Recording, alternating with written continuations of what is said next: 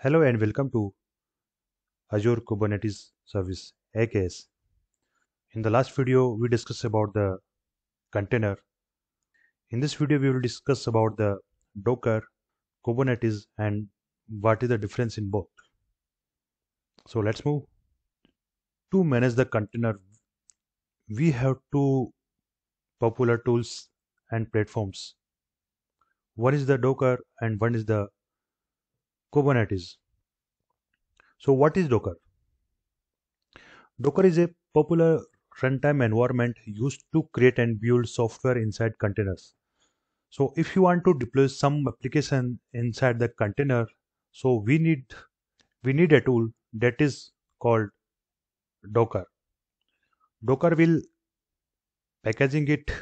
Docker will create the image. Docker will use that image and unzip the package inside the container and will run it.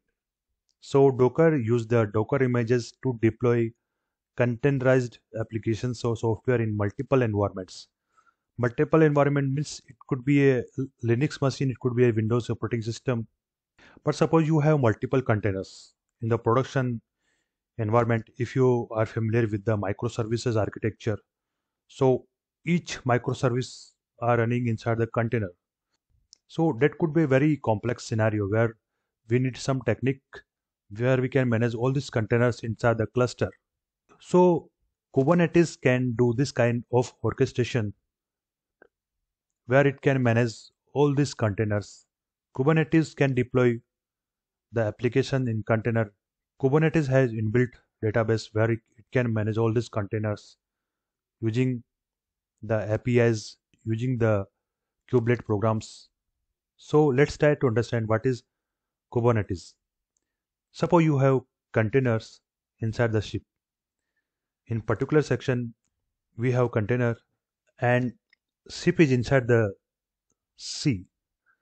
So if you consider sea is a cluster, ship is a virtual machine or a node, and this section is the pod, and inside this section we have boxes. These are the containers. So in the term of Kubernetes, so inside the cluster, if you want to see the one node, you can understand what is pod, what is container, and definitely inside the container we have the applications.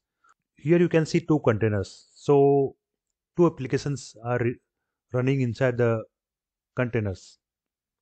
Now this could be a now this node could be a physical server, this could be a virtual machine.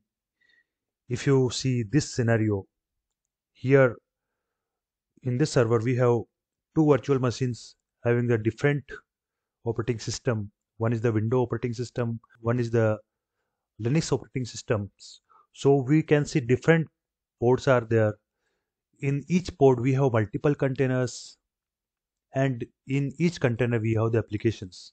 So similarly, we can have multiple nodes, multiple ships in the sea, like a cluster. Sea is like a cluster. We have multiple ships inside the sea. You can consider ship as a node. So you can see so many nodes are there. To manage all these nodes, all this container, all these ports inside the cluster, we need a technology that is called Kubernetes. Kubernetes has its own program. Using the API, using the kubelet, Kubernetes manage to all these containers and nodes inside the cluster. So I hope that is clear now. So now the question is, Docker will not work for multiple containers? Your answer should be yes, Docker can do. There are existing and orchestration technologies similar to Kubernetes developed by the Docker called Docker Swarm. But in this video, we will discuss about the Kubernetes only. So let's try to understand in more detail what is Kubernetes. Why we need Kubernetes? As we saw in that example, we need to manage multiple containers. For below activities, we need Kubernetes, like container communication, because we need some technology where we can communicate to the container. for container deployment, for container management, to enable auto scaling. So for all these activities, we need Kubernetes. So if you see the definition, Kubernetes is a portable, extensible, open source platform for managing containerized workloads and services that facilitates both declarative configuration and automation. It has a large, rapidly growing ecosystem. Kubernetes lets you orchestrate a cluster of virtual machines and schedule container to run on those virtual machines based on their available compute resources and the resources requirement for each container. So that is the definition of the Kubernetes. So if you talk about the Kubernetes, so you try to pronounce it in different manner. Like some people say it Kubernetes, some people say Kubernetes, some people say Kubernetes, some people say Kubernetes. So I can say you can pronounce it Kubernetes, Kubernetes, Kubernetes. All these terms are okay. Most of people pronounce it Kubernetes. Or if you want to pronounce it in simple manner, between the K and S, we have 8 characters 1, 2, 3, 4, 5, 6, 7, 8. So if you remove to 8 characters, you can see K and S only. Instead of 8 character, I will put 8. So now I can say it cats. You can pronounce it cats. So many people called it cats. Container pod. What is pod? Pod represents a set of running containers on your cluster. If you see, this is the pod. Inside the pod, we have multiple containers. So these are the running containers inside the pod. So now I can put this pod inside the node. Node could be a machine, physical machine, or it could be a virtual machine.